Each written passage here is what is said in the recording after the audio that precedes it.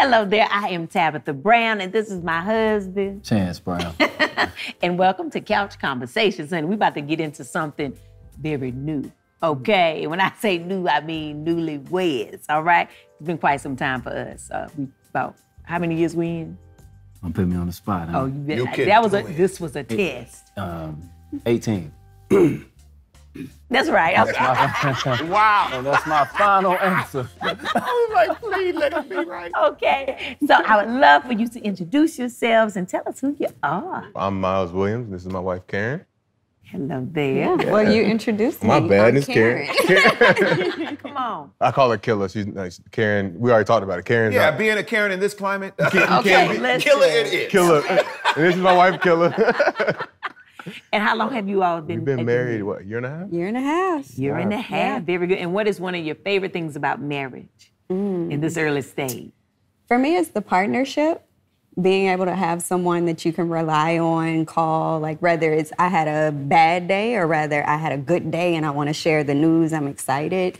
I don't know, it's being able to have a partner. Yeah, I think the challenge has been fun. Like we got married in an interesting way. Okay. But also in the middle of the pandemic. So like we've had a lot of time to just get to know each other and work through tough things and have fun and celebrate each other. And so it's been a good time. Got shut down together, didn't Got you? shut down, locked in. My Lord, my Lord. Yes, very good. All right. Look, your turn. Go ahead. You want me to introduce you, or my name is Major, huh? And this is my beautiful wife, Nichelle. We are celebrating 1 year. We just celebrated our 1 year mark. We did it. You did. Congrats. Huh? Okay. Huh? Yes. Lord, we did it. Very good. And in this 1 year, what is something that you found that you really enjoy about marriage? I would say kind of like what Karen said, or Killa, sorry. There you go. It's just having someone to be there through anything, you know? Good moments, not so good moments, just having that person with you. And we got married in a pandemic too, so it's like my person. Yeah. So yeah. I think for me, it's remembering that we actually are friends. That helps. It helps. It brings it right back center. Oh, this is my friend. I like you. Yeah. Yeah, I like you. Yeah. Very Yeah. good. I love that. You my friend too, babe. Yeah.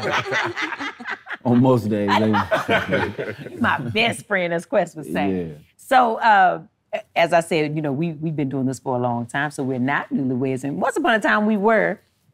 Sometimes I think, though, because we were together for 5 years before we ever got married. And so I often feel like our newlywed phase was in our dating phase. So we didn't really technically have what I feel would be like maybe a traditional newlywed phase because we was already living together. We had the baby, honey, baby was the flower girl, okay? So we were already in, which made it easy to have an argument early on in our newlywed phase. Like, oh, we've been doing this for 5 years, you know? Yeah. So as newlyweds who haven't been together, like so your story is a little bit different. Can you share with us like how you met and then into your newlywed phase? Yeah, so we got married as strangers. Like literally, the day that we met was our wedding. And Wait, what? Yeah. Okay. Okay, right. Yeah. So we got married on TV and as strangers. Wow. And the that whole was world. Oh, that's y'all. That's us. Oh, Wild. oh. Yeah. We're real people. Yes. Right, yeah. Not as crazy as we seem, right? I hope not. No. I believe y'all. Like so far. Yeah. No, I mean, and it was a journey. It's been a journey. We really did not know each other, and so we actively had to learn how to like each other, and then to become friends, and to love each other, and so it's been to live together, Yeah. to argue together, all of that, and it's been a fun ride. It's been a fun ride so far. I'm curious. I'm curious. I moved. I gotta get this out there. You got your perplexed face. When, Right. So I got a question for you, and I don't want to make it. I'm not gonna put it on you, but I'm gonna hold you responsible for somebody else. That's how I feel like I can get to a real answer. All right. Would you advise your family, friend, brother, sister to do it the way that you did it? Can we curse? Hell no. Hell no. Yo. Hell no. No. Wow. Oh, Yeah. nah. Yeah. I wouldn't wish that on my enemies. You know, it's funny you say that because we always tell our children, don't do it the way we did it. We were so young. We were 19. Live your life. Right. Right? So each scenario, although it turned out great, here we are, right? And you're still here. Each scenario is different, but there's still like this advice that you give after living it, like, go ahead and find yourself, live your life, and you know, those type of things. So, but how old are you all? I'm 27. I'm 31. Okay, all right. Oh, you got a cougar? See? My little young thing over here. Okay, but both of y'all look about 25, okay? So very good. And so with that, you know, how did you all, you know, meet, or I think you said kind of got back to each other? How, tell me You want to the tell it? details. Go ahead and tell it. Well, I can start it, but let's see. We met first in high school. Oh, okay. Yeah, and we went on our first date in high school. Major was like really good friends with my cousin. So I just remember him like always being around. And yeah, we went on that first date and he was. I took her to Olive Garden, beautiful people. Okay. Always welcoming sponsors. But I took her to Olive Garden right before I was about to graduate, when I was about to go to college. And she finally said yes to going out on a date. Yeah, I took her to Olive Garden and she seemed to enjoy herself because she ate everything that was presented. No, we ate. We enjoyed the food, you know. Unlimited salad and breadsticks at that time. And she then said, I found out that she said, he's too old fashioned. And I was like, okay, cool, she'll be back.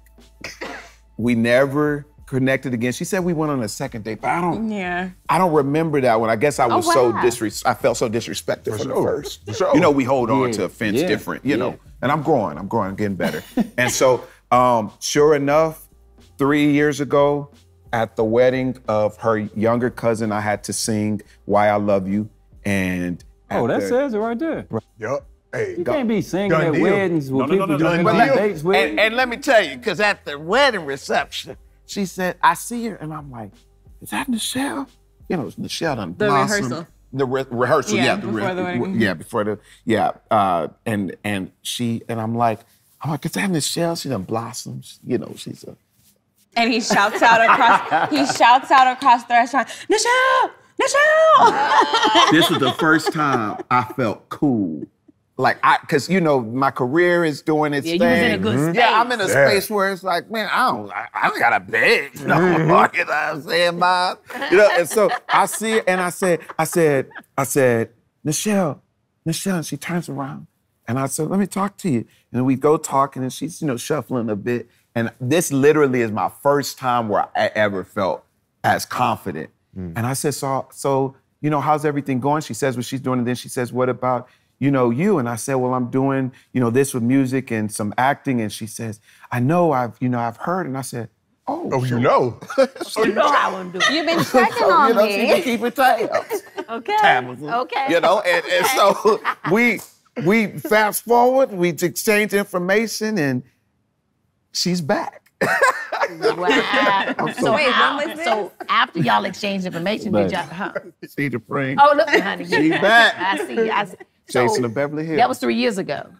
And then so y'all just started communicating and it's been. Yeah, and we got married a year ago in the pandemic, which I'm sure you all know that was tough. Yeah. Right. Well, and I was, Yeah, go ahead. No. I was gonna say too, we were doing that long distance. So he was in California here in LA and I was in Texas. So the entire time we were dating, that was long distance. And so kind of like y'all, but not exactly. Like when we got married and moved in, that was both of our first time living together with someone. So and I come from a big family. She comes from a smaller immediate family.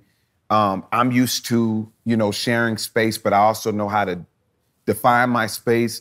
One of the things during the pandemic, we were apart, but we would see each other once a month. I would either go there, she'll come here, but it would be like a extended weekend. When the pandemic hit, if you go somewhere, you had to stay for 2 weeks. And then we really started seeing each other. And I'm like, I already asked her to marry me, you know.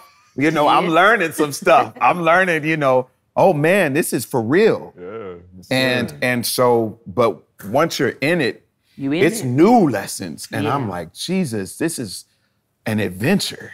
Good and challenging. The thing about, as you now know, as newlyweds, right? But the thing I always tell people, you don't know anybody until you've lived with them. You can have sex with anybody, but until you live with someone, you don't know what kind of habits they have in the middle of the night, how they wake up in the morning. You don't know if they don't like taking baths or if they like to brush their teeth. I'm so glad she likes to bathe. It's just little things that you be like, oh, that's how you living? So when you, as a newlywed. Yeah, she's not talking about me. I ain't talking about you, babe. No. Just saying in general. In general. We got you. I bathe most days. Right. Have you found that in this, in this new stage of learning each other, things that have brought about challenges with how you, perceive someone, and then actually the reality check of like, oh, this is actually, actually is how this person is? I have one. Let me sit up real quick. So we obviously all know how we met, but it was our first time ever living with like a partner before. So like I had roommates in college, you like you said, you don't know somebody till you live with them. Right. But moving in with Miles and like seeing how different he was, like after he's worked all day, like those sorts of things, I'm like, you are so chill. But like meeting him, he's up here all the time. He is the exact opposite at home. Like at home, I'm like, are you alive? Hello? Yeah, and then vice versa. Like in public, she's very like quiet, like likes to ease, fade into the background, but at home, she's bouncing off the walls, twerking the Meg, like trying to talk. And I'm sitting here like, hold up. This ain't the killer that I met. Like, what's up with that? Right? But it's interesting, and I think that like you also like see so many things about yourself that you didn't realize. Like I don't close doors. Like that's the thing that I just don't do. And didn't realize that. And she's like, can you please close the door? Can you close the door? And I'm like, I guess I didn't close that door. I'm sorry, right? And like so cabinets and drawers, just like it'll be just cracked a little bit. Yeah. And that bothers her a little bit. Another thing about you, he doesn't know where anything is in our house. No. Oh yeah, he know where it is. He just don't want to go get it. I'm sorry. Is that normal? I don't know where it is. Is that normal? I don't know where it is. It's normal. Does he? Yeah, he don't know where. No, I know where everything is. This one, I'm OCD. I'm the OCD when she's like, well, I mean, if you look, I'm like, it's there. And that's so, there's things that I guess, I'm an extrovert in general. She's an introvert in public. She has a way of being more extroverted with her feelings when she gets in that rhythm. Y'all know introverts really are the most hilarious people when they are comfortable, and when she's comfortable, it's like, whoa, oh, there she is. She done blossomed. And so I think oftentimes people think that dynamic doesn't show inside of our household, but there's a lot that we get to see of each other once we find that comfort, because it's like we can trust each other, so we're able to share in a way. I got a question. This just popped up in my head. Are you religious? Yes. From the South, right? Religious. Christian, you went to my church. Yeah. Okay. We went to the same church. This is gonna be a great question then. So now that you've been married for 1 year, right? And how you came about marriage and all of that, and you saying you've learned new things, what is your take on shacking? As I know that we're very... Ooh, you're gonna... Ooh. No, you go, bro. You want me to go? Let me tell you this. I have always been the kid that... My imaginary best friend was Jesus. As corny Christian as that sounds, that was my imaginary best friend. So I've always wanted to do things as I understood Bible to say. So shacking... And you down south, shacking is when you live together before you're married, and you're most likely doing the other stuff before you're married. Yeah. I have an interesting new grace for it now that I'm married, because I believe that there are lessons learned that can contribute to you being better suited with the person you do your forever with from that experience.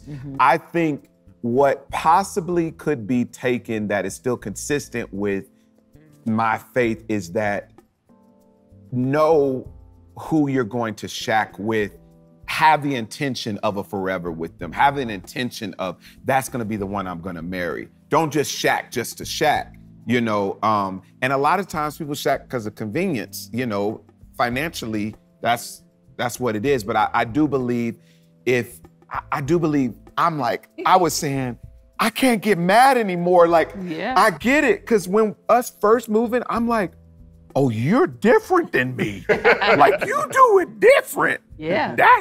I could have learned this had I had a little time with you before. Like, and now I won't be as you get offended. But the thing, I guess, with marriage is it protects it like guarantees that we're gonna be offended together then. We just gonna work through this offense. That's a good, It's like you can't just have outs. That's the difference between shacking. You can have an out. Right. When you have the difference of opinion. But marriage is like this grace bubble that says, nah, y'all stand in this ring until y'all figure it out.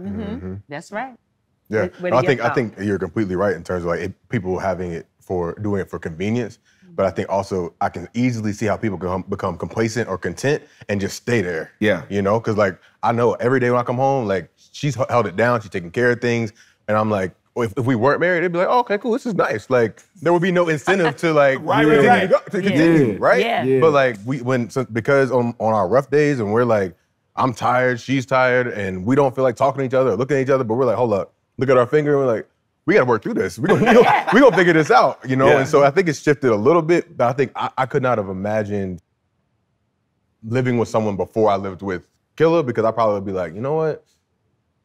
Nah, I'm gonna live by myself. I enjoy living by myself. So I'm glad we met the way we did and that we gelled the way we did. Very good. Well, we shacked for 5 years, okay? We did, and that's our business. But the Lord has still honored us, okay? That grace. He has given us grace. Yes, that's right. Yeah. So, in this journey, what are some things about yourself you have learned? And maybe you learned it through your spouse, right? Some traits about yourself or some new things that you feel like you've learned about yourself. Snap. I feel like I learned a lot. I think one of the biggest things is, I'm very open about mental health. I was diagnosed with depression like 6 years ago, and I've been just very vocal about that.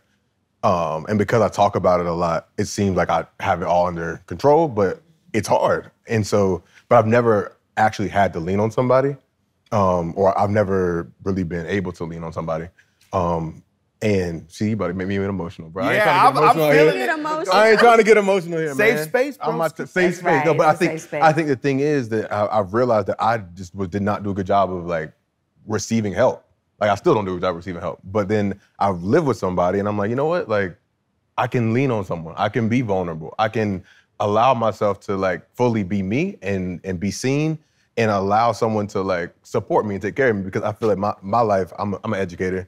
And so I'm always just pouring into people. Like I'm making sure my kids are straight, teachers are straight, everybody's good, making sure she's good, making sure my family's good. But like when it comes to me, I'm like, I'll be all right, I'll figure it out. And so being able to have somebody who's like gentle and kind and like able to let me be me, but also will pry gently and be like, hey, like, you don't see me yourself, like what's up? Let's figure it out. That's probably been one of the coolest things for me to learn about myself and like learn I need to let go, but also having someone who's there to catch me. Yeah. He got me emotional. That's beautiful. It's been cool. You want a moment? I want a moment. Okay, very good.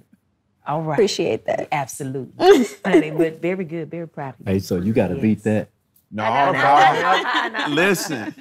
Listen, that's some powerful stuff. You just being vulnerable enough to admit that you have a difficulty receiving help as the one who's usually the helper. Yeah.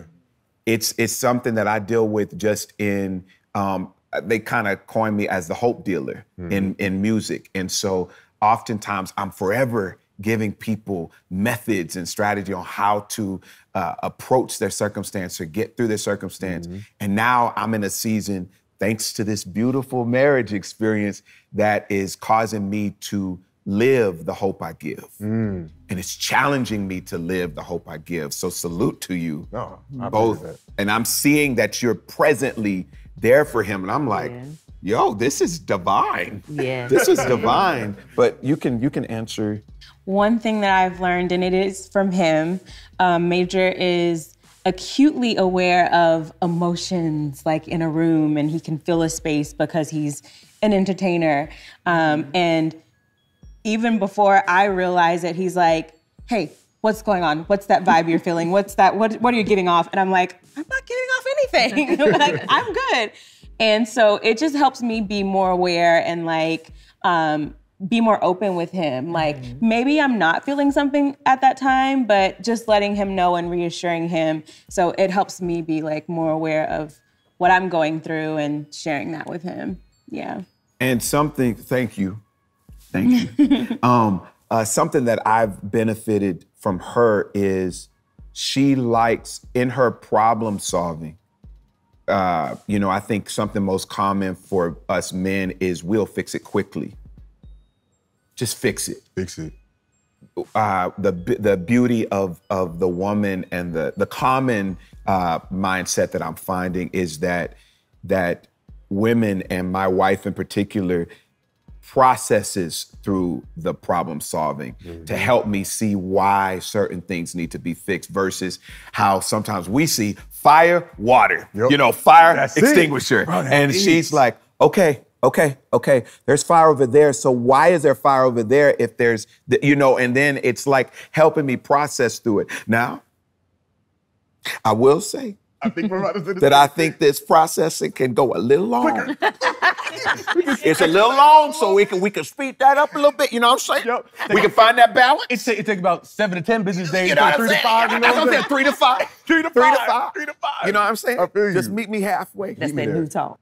That's the new talk. I feel like That's there's an the- inside disrespect. Well, joke. see, what happened feel is it. when you're a year and a half in, you feel like things can move a little quicker.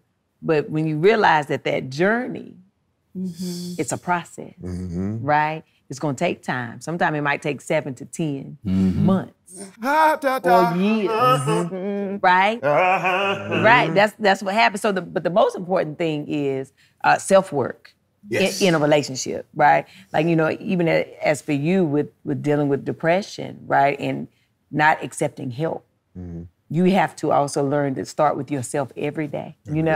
Fill you up first so that you can better serve. So that by the time you get back home and get to you ain't empty, right? You still have something to give yourself to settle down by the time you get home. For sure. And then have something to offer as a partner, right? But knowing that you're safe within yourself because you chose you first every day, right? It's a choice. Every day. Right? But the patience, the time that goes in. And, you're early in, but as time goes on, you will start wishing you had more time. Good question. Now I got something that just popped in my. How long is the newlywed phase? Oh. Y'all tell us how long it is. shoot. Y'all the ones that been in there. Is it something that you've thought about? Is it something that you have thought about to where, when am I going to stop? Because there's going to be anxieties, there are going to be things that you feel as a result of it being new. You haven't asked yourself, like, when does this go away? When does this go away? I've kind of thought about it. I don't think it's a year. Right. I think we have settled in a little bit more.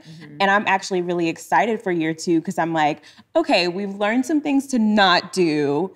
Let's do less of that and more of the things we know that work. And so I'm excited for year 2, but I still think year 2 is kind of newlywed also. Absolutely. Well, Yeah. are you saying newlywed or honeymoon phase? Oh, the honeymoon phase is... Because that's gone. Deuces. I know exactly. That chunk of deuce, like in the second day, I was like, oh, so you packed up? I'll say this, though.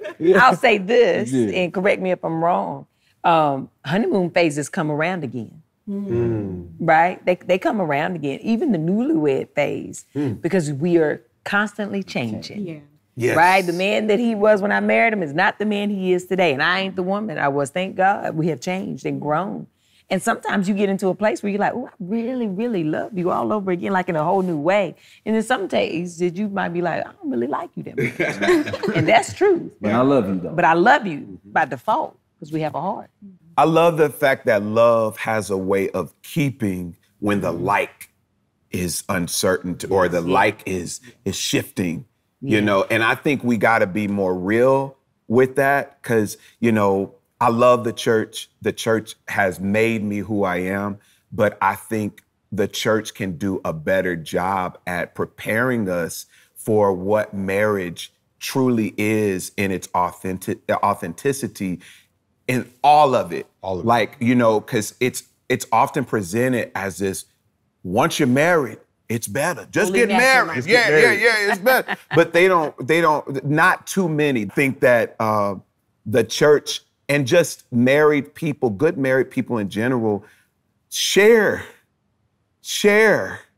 the information, share the truth with the people that are aspiring to do this thing forever, because it won't be so shocking when we step into this realm that has been experienced by so many of y'all, and we've discovered, oh, there's still human challenges that we're facing. This stuff doesn't go away. It's like, this is the better making of us as together as one, you know? And so this is a part of it. Because I saw it when the first argument we got into, I thought I was failing. I'm like, I don't fail. Major don't fail.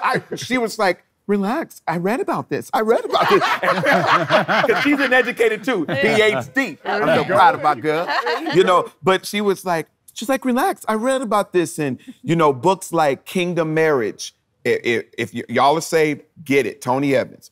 So amazing. But it helped me realize that those things, that challenges and those adversities are a daily thing. So you choose joy, you choose happiness, you choose loving yourself first before you step into the realm of now loving everybody else. And I'm learning that. Yeah. I'm learning that. Very good. But I felt good getting a very good from Tabitha. Because this is a new, Tab, I knew you before the world knew you. Right. And you've been doing that very good for a minute, so it hits different now that the world knows. Very, very good, I got a very Major. good Okay, Tab. very good. Now, did you want a moment to share before we? I learned I had a lot of anxiety. So like with how I grew up, you know, my family, deep South, traditional, mental health is not something that's like talked about. Right. So having a partner like Miles, who is like this huge mental health advocate, Yes. he was like, hey, like when we first, my anxiety was through the roof. As you can imagine, getting married to a stranger with all the cameras around. The cameras. It killed the whole vibe for me. Like, I was like, I can't get to know you right now. Like, it doesn't feel real to me. Like, we can't have these intimate moments.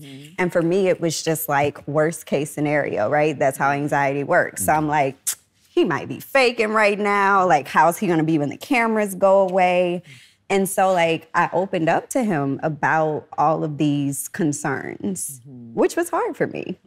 And I was like, I'm low-key losing my mind right now. Yeah. You know, like in that moment, I was having panic attacks. I was like, I don't know what is going on with me.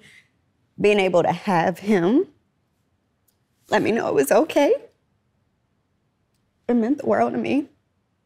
And so like a lot of people, they don't understand like why our bond is so deep.